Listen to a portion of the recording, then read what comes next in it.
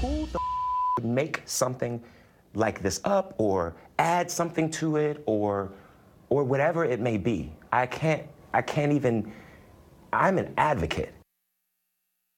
I want them to see that I fought back. And I want a little gay boy who might watch this to see that I fought back. And it does not take anything away from people that are not able to do that. But I fought back. They ran off. I didn't. What do you say to a young gay man, a young gay person? To learn to fight. And I don't just mean like learn to fight.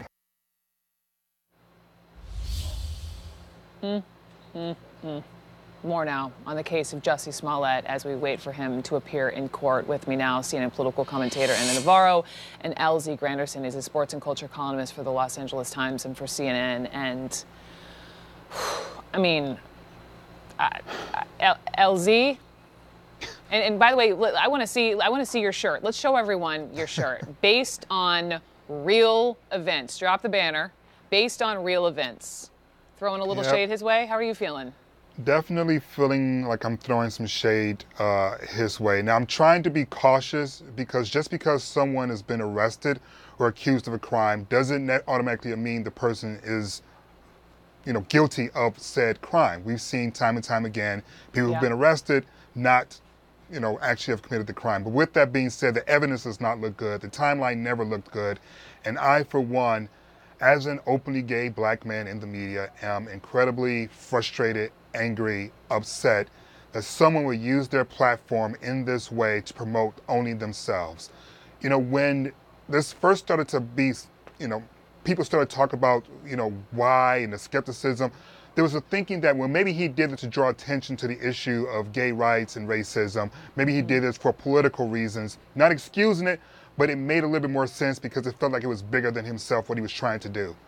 Now you find out it was just about him and money. Dissatisfied with his salary, is what the police superintendent said. That to me is just absolutely frustrating. It makes me angry. We've seen people use racism and homophobia in this society for their personal gain in the past. But for some reason, this just feels worse because he positioned himself as a leader of a cause while also doing this sort of thing. And I don't know, Ana, I don't know how you feel about this, but he has absolutely no space, none whatsoever, to reassert himself in any of these conversations that he inserted himself with if this act indeed has been a hoax. What are you thinking? Well, I think LC is completely right. I was speaking today to a friend of mine who's pretty big in the TV and Hollywood industry, and he said, look, this guy's now untouchable in this industry. It's a hard thing to be.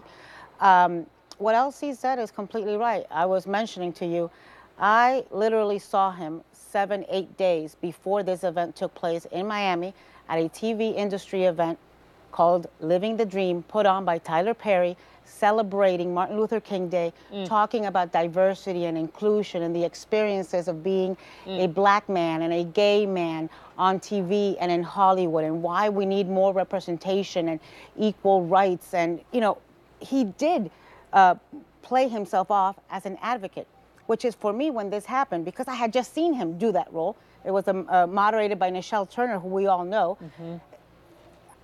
I still can't understand how the guy I saw talking passionately and emotionally about his experiences as a gay black man in the TV industry could possibly do something like this. And I think, the anger and frustration you hear in LC's voice, friends of mine who are gay or black or gay and black, so many of them are feeling exactly the same way because because there is a spike in hate crimes, because these things do happen.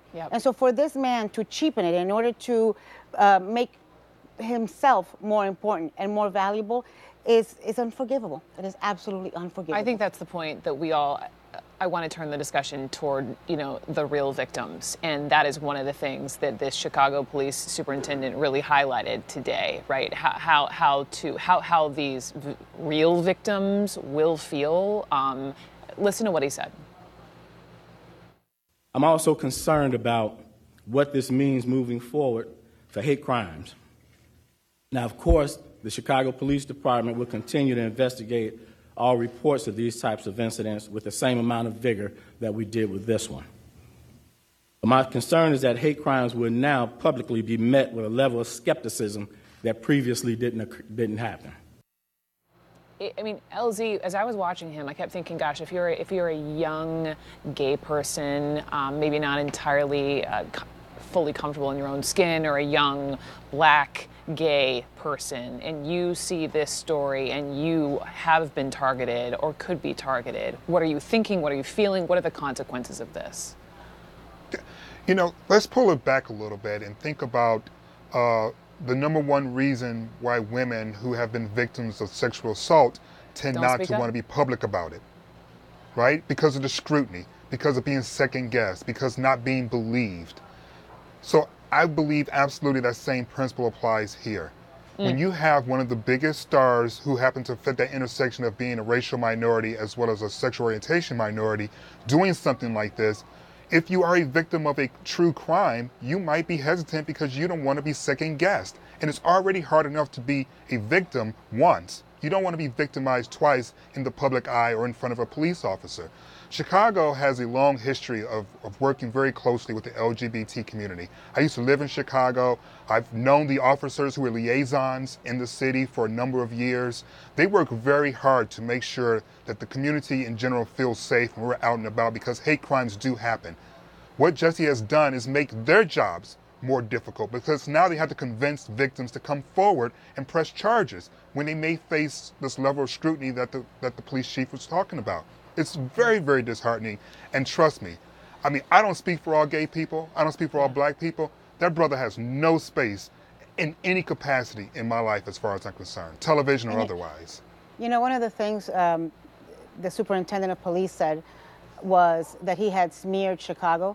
Yep. I want to tell you, this superintendent of police, the Chicago Police Department, have made Chicago proud. Because the way that they have handled this case from the beginning, the seriousness with which they took it, and the seriousness with which they are now taking these developments and not letting anybody get away with it, it really is, I think, speaks so highly of that police force and their integrity and character. And you could tell that for that chief, Eddie Johnson, who is African American, this cut very deep, very personally. It is his city, but it is also his community, his racial group. I mean, it just, you know, this is something that that I think he does not. I think LC is right. He does not recover from. And he was asked, you know, what will justice look like? And he talked about if Jussie Smollett apologized to the city of Chicago. But I want to ask you all if that's enough, or if he just needs to go away, or what people need to know and to hear. And also the piece that Superintendent Johnson mentioned about how this has become part of the 2020 presidential race, how political candidates have weighed in, what you two think should happen now as a result of learning this was a hoax. So please stand by.